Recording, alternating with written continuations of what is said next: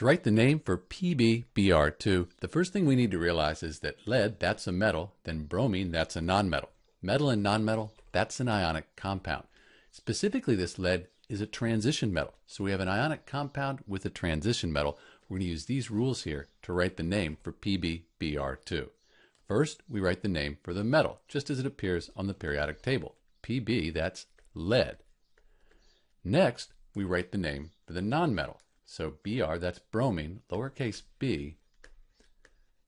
And then we cross out the ending and replace it with IDE. So at this point we have lead bromide.